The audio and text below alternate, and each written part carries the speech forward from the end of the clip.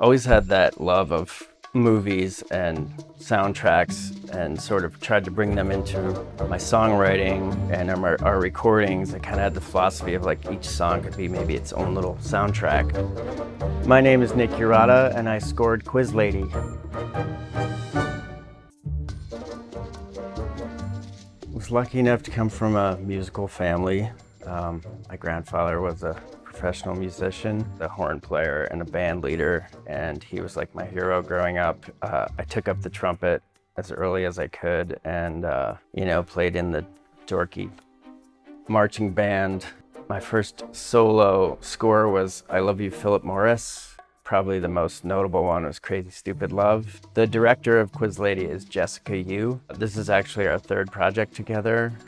It was a big thrill to have, Will Ferrell be the first character to show up on screen, Awkwafina, Sandra Oh, and then Jason Schwartzman, to have that land in your little studio and have to bring them to life with music. I had a lot of pressure on me not to screw it up.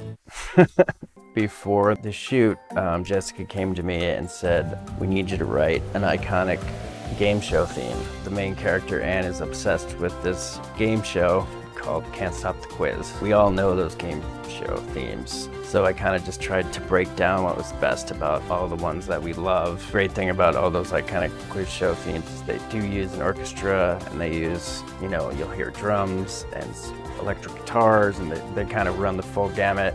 And when we started experimenting, we realized that there were a lot of different looks we could get away with. As far as the score goes, we sort of start out in her office, in her job. None of her office mates knows who she is. And then the world kind of comes crashing in. I had to approach it as each character sort of had to have their own theme and their own feeling. Like her sister is the polar opposite of her and kind of lives in the moment, and so her feeling was kind of chaos. We used a lot of South American percussion and orchestral percussion, and then we have her arch enemy, which is played by Jason Schwartzman. He had his own theme. We used sort of a big B3, kind of low endy sound to give him kind of something menacing.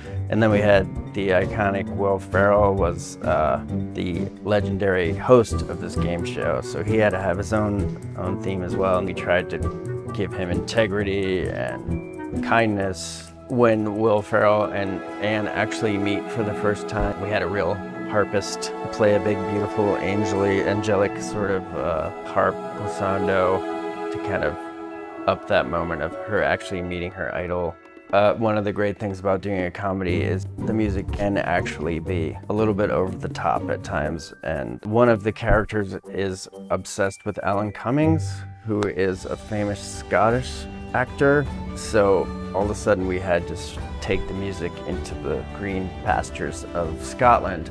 We were able to actually record something called a sackbut, which is it's related to the bagpipe. The final act of the film, we had to take it up a notch, so we were able to use live drummers and big percussion and electronic instruments, a big brass section, French horns, trumpets.